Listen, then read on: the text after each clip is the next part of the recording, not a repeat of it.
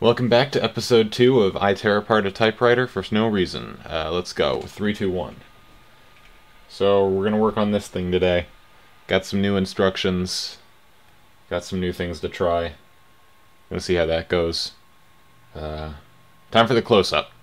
So now we're in close to the machine. You can see the top of this, the top of the carrier, and today we're going to be focusing on the carrier tray.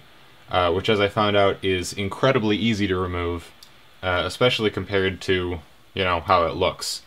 There's actually just 2 screws. I can get my pointer here. There's this one, which contains this little detenting thing. It's important in its own right. And there's this one, which just holds the thing down. And before I go any further, it's important to note that this is a process of no return. Once you get started, you got to take it off, you got to make sure everything is adjusted, and then you put it back down. You can't just pick it up and put it down because it's timed, it's synced up with other parts. So I'm going to go ahead, tear this off. Just going to be left-handed for a second so you can see what I'm doing. Trying to edit these videos as little as possible so people can understand the amount of time that goes into this. There's very little time skipping. I'd like to thank Lucas. I'm not sure what his last name is, but he's on the golf ball typewriter forums or mailing list or whatever it is, and he uploaded the complete set of manuals for the 50, 60, 75, 85, 95 series that allowed me to find these screws. I probably would have unscrewed a lot of wrong things if he hadn't. So actually, once you got that, you just give it a little bit of a wiggle, and it pops out. Alright, so now we're inside. I've taken the top cover off already, and you can see how absolutely disgusting this stuff is. There's like black-brown grease all over it. And to be fair, it's not the worst grease, at least on this, this little worm gear here. That's not bad. It's gross, but there's a chance that it looked like that to begin with, so I'm not too worried about that. I will clean that off. But the problem is, I've taken this off already. Oh, I forgot to mention, this thing. There's a little, it's a PWM cable that controls the lights for the carrier. Make sure you unplug that before you take it off. I forgot about that. Okay, so we got this thing. This is the problem child here. This is a kind of detenting mechanism. It's supposed to hold that that spur that I showed in the last episode. It's supposed to hold it in place when you're going backwards, I believe, to keep it from spinning and cranking your ribbon when you're deleting. It's stuck. It's basically glued to the wall here by just nasty old grease. So I'm going to clean that up. Going to see if that changes the function. Every time I put it back together, I have to make sure everything's in the right position. So I'll show you how to do that when I try to put it back together, if it works. Otherwise, I'm going to have to go to the manual and read very carefully. So in an effort to save on battery, I think I'm going to have to cut this out once I start cleaning, but you'll get the idea. This isn't very complicated. Got my trusty wipes again.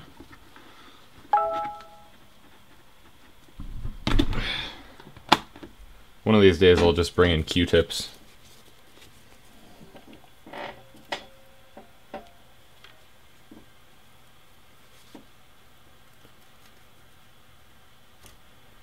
It's interesting in this machine, a lot of the things are actually machined metal. Like, some of it you can see that it was very mass-produced, but other parts are, they look like someone actually took a hand drill to fix them or modify them, like they realized something was wrong with it as it was rolling off the line.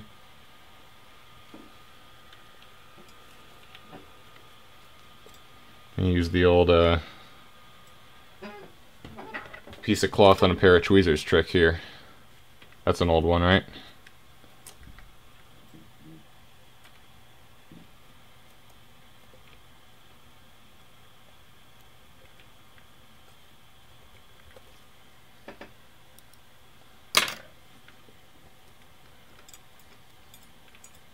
So I'll be back to you when this is all clean. So I went in and I cleaned out the cams and gears in here, which you'll see now. This is much shinier. There's no more grime in the teeth of this gear, at least on the visible side. It's almost impossible to clean the other side without taking the whole thing out, or using a half-step tool, which I don't have. This is no longer clogged with brown grease. No more grease on here, no more grease on here. Basically no grease anywhere. There's a little bit back in the corner here that is basically solid, but it's not on a part that has to move smoothly, so it's alright. And I did that just by taking a cloth and I would hold it down on here and start the thing up. It's kind of like polishing something on a lathe. You just kind of run it, and as it turns under the cloth, it cleans it. So, actually, I'm still getting grime off here. When I was done with that, I coated it in 3-in-1 and then did the same thing to dissolve it even more, dissolve anything that was left over and do it again. And you can probably barely see it, but right in here, this is the reason you need to use a lint-free cloth, unlike me. There's a lot of lint now stuck to the shaft. Luckily it's in a place that doesn't matter. I think I'm going to have to find some better cloths to change over to next time I do this. But now I'm going to do the same process on the cover plate, which is that thing I took off in the first clip. And when that's all clean, I'm going to dig a little bit deeper because I think there's a more specific reason that this thing is jamming up. Although this is the source of the problem, and it looks like it's all working now.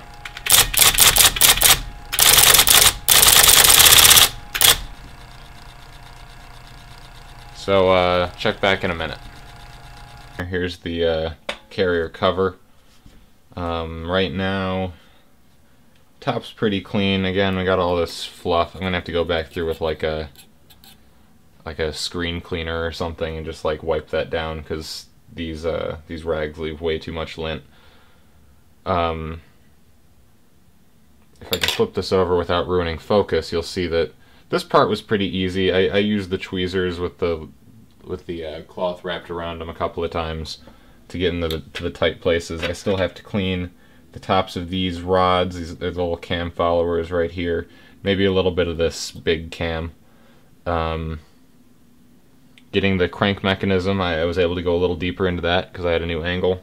But other than that, it's mostly stuff you can see from the top. Now, without ruining the focus here, there you go. Here's the bottom. And the worst offenders here, we've got this follower back here, which is part of the lifter also.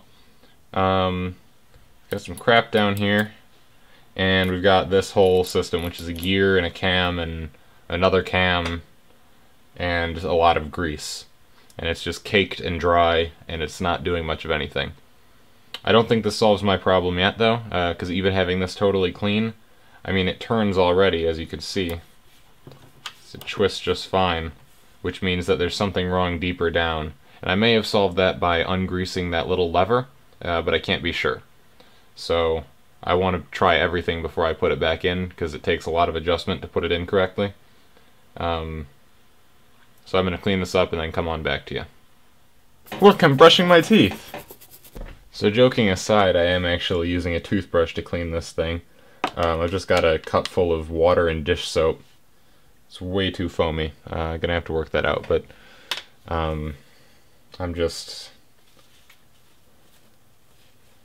it's okay now because I don't have to worry about dripping water on any electronics because there are no electronics in this thing. So I can cut through the grease with dish soap, dry it off very thoroughly, and then put oil in to drive off any leftover water.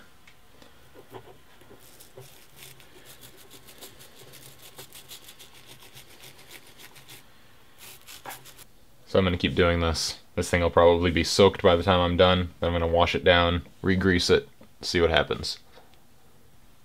A warning here. that I just realized. When you do wash this down, be sure that you don't do it with this little electronic assembly connected. To detach it, you just use this little tab.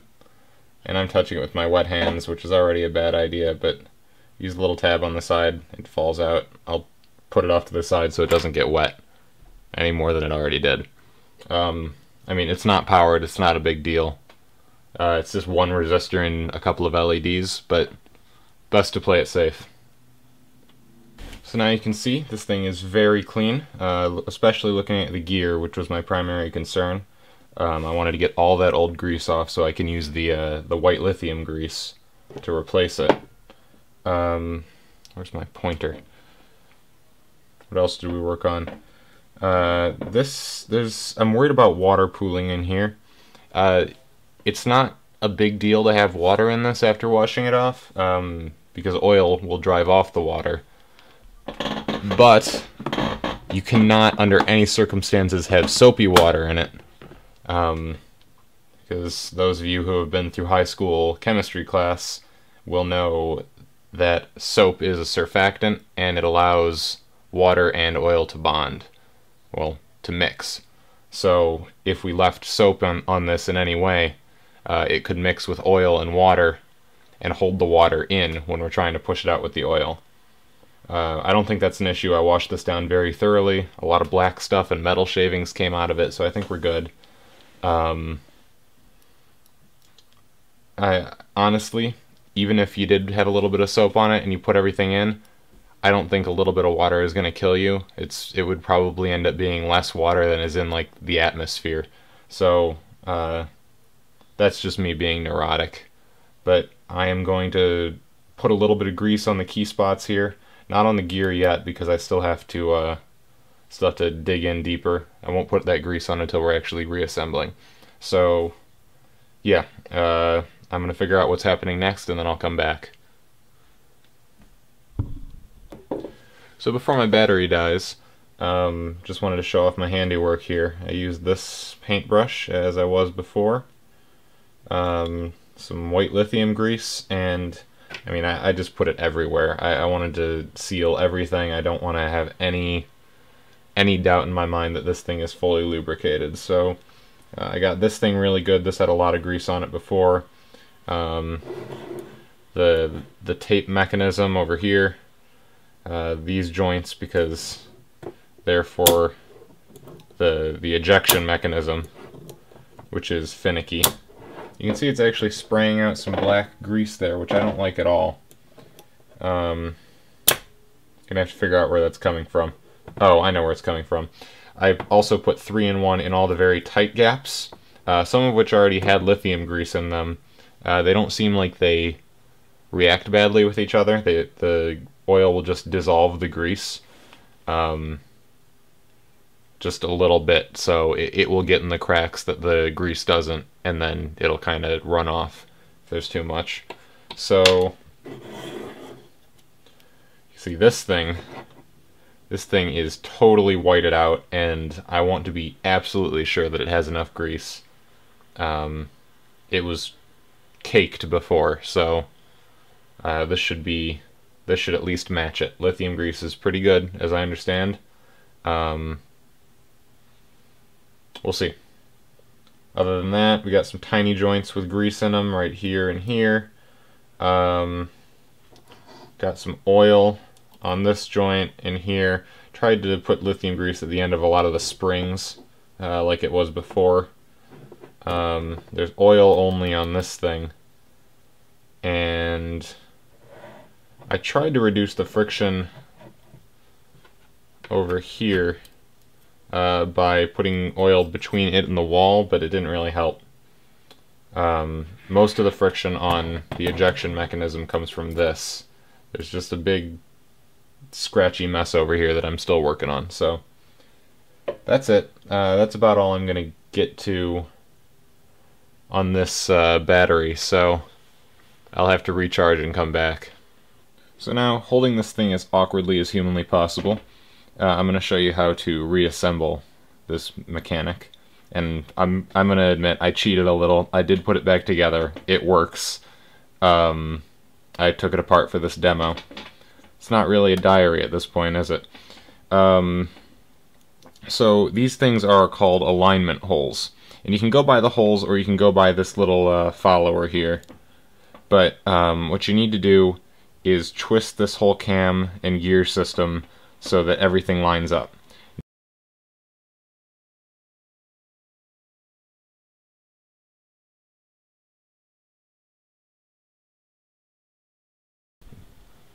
Alright, so now you can see we've got our little follower up here right on top of the point. One of these spurs, that's good. The hole is visible through the alignment hole. You can stick something in there, that's the idea. I'm actually going to adjust it a little bit more. Oop, and I lost it. There's no, you can go backwards on this, there's no like locking mechanism. And now we're going to put it in twisted slightly counterclockwise as per the manual, and I'm going to set it in here. And again, you've just got two holes that you're looking at. There's one on the right side, should line up, one on the left side, also lines up. You put the right side in first, because the other one is a slot. For non-engineers, that is a standard. Anytime you see a pair of screws, one will usually, or that are both in the same part, one will usually have a tight tolerance hole and the other will have a wider slot to account for any little manufacturing variances. So this is our hole, or the pin, and the other is a slot. And I don't know why I'm using a pocket knife to do this, I just couldn't find a good flathead in the immediate area. So I'm going to leave that a little bit loose. I'm going to lay down our little one-way lock. I guess it's kind of a clutch. And I'm going to screw that in on top. And you'll see when I pick my fingers up, the follower on top is still where it was supposed to be. Still on the tip. Because now it's locked into the worm gear behind it.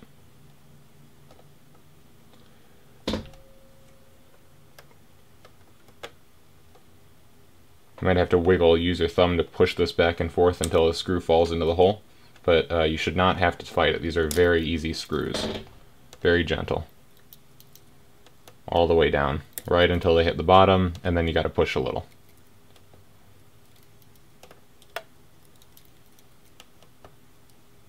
So that one's locked in. I'm gonna finish this one off. That one's a very good feel to it. Same with this one. So now they're both tightened down. Power the thing up. And it's spinning. And that was our original problem. So I'm not sure what fixed it, whether it was moving that that little head around to unlock it, or ungreasing that, or just like poking around on the inside, or maybe it was greasing the whole thing up, but it works now. I'm going to put the type head back on it, and we're going to see if I can actually get it to lift the ribbon into position.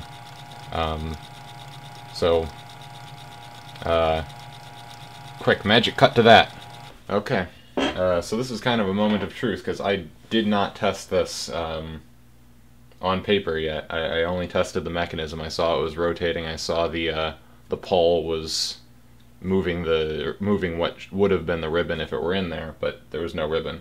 So you're seeing this for the first time. I am. Gonna see if it lifts it. I will be very unhappy if this doesn't move. And we're still erasing.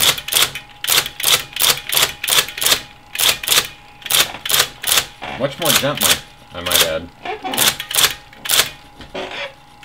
Yeah, we still got a problem here, but we made a little bit of progress. We got that cam rotating, so.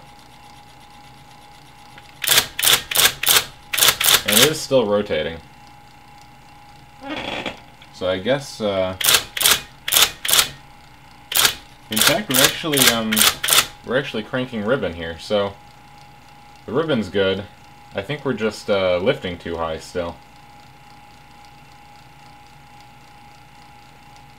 That's very strange, honestly. Quick little errata here.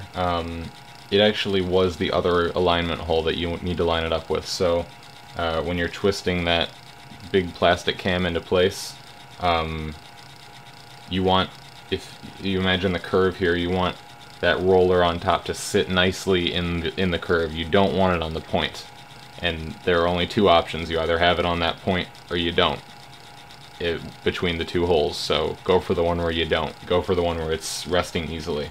Because now it works. Well, if you can call this working. Type test. Test. Those letters are working pretty well. The keyboard is still screwy. And I think the whole mechanism still needs lube, because certain letters, P is fine, O is fine, K and L are problematic. K tends to type I. K tends to type I before it types K. It needs height adjustment because it's typing off the top of the ribbon still. It's not going high enough now that it's actually moving up. So, or now that I stopped it from moving up all the way, it's not moving up high enough. So you'll see, like, the tops of K's get cut off. Tops of any tall letter has a chance to get cut off, like a 1 in 3 chance. I'm gonna type these numbers out really quickly. Okay, so next day update. Everything's working a little bit better now. I went to sleep, I got back up, reconsidered what was going on. It's typing now. As you can see, I got a lot of letters on the paper. I'm using V's and underscores here because I was adjusting the ribbon. I'll show you how to do that soon. What I found out was that one of the things that I originally suspected but ignored,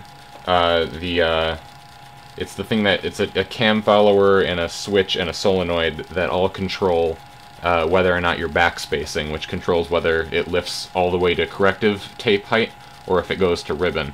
And it was stuck in corrective tape again. So I greased that up really good. I'll show you where that is.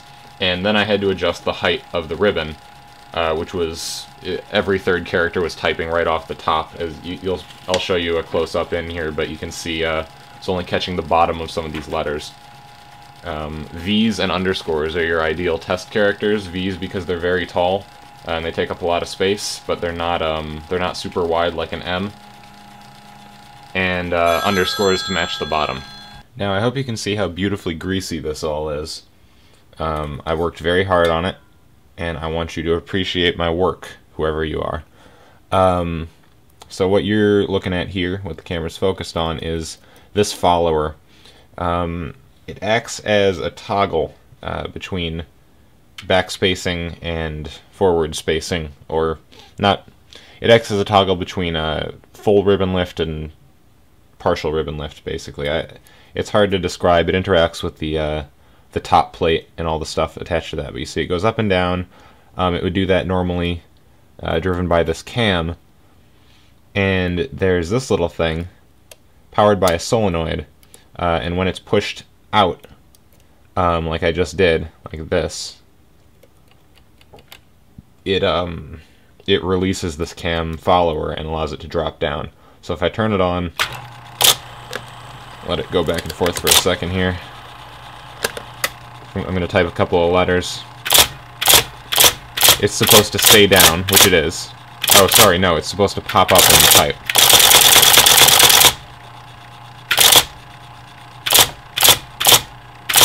I keep forgetting the way it's supposed to go. So yeah, it needs to be up when you're typing positive letters. So unless you're deleting like that, it should be up. And it has a habit of sticking down, and I'm not sure if that's because it's got a weak solenoid, or it needs to be greased more, or what. But largely, it's where it is when it's supposed to be there. I think maybe with some time for the grease to work in, we'd see an improvement. And that's about it. The spring is in a weird place. You see the end of the spring is just kind of hanging out this little hole here. I think that might have something to do with it. But I can't find a better place for that spring. So we'll see. Alright, so besides breaking that Bristol screw, which you can see right here, Again, do not use hex wrenches in a Bristol screw. They will break it. I'm lucky with this one because it can still be adjusted with just some wrenches, but yeah, that's irreplaceable. What you're going to do to adjust the height of your characters on the ribbon is lock onto this nut, and you're going to have to find a good socket for this one. You really don't want to use pliers. You snap onto it, and you're turning right, and only right. That's clockwise. So you twist. Oop, and I just touched it a little. I don't want to do that. Let me make sure I didn't adjust it at all. So it's very sensitive. You technically only ever want to turn clockwise as per the manual. I'm not totally sure why that is, but that's the rule. And so you're going to turn that a couple of degrees, and then you snap your ribbon in, type out some good big characters like VVV capital, and then underscore underscore underscore, and you got to make sure that nothing's getting cut off the ribbon. Underscore is the lowest possible character.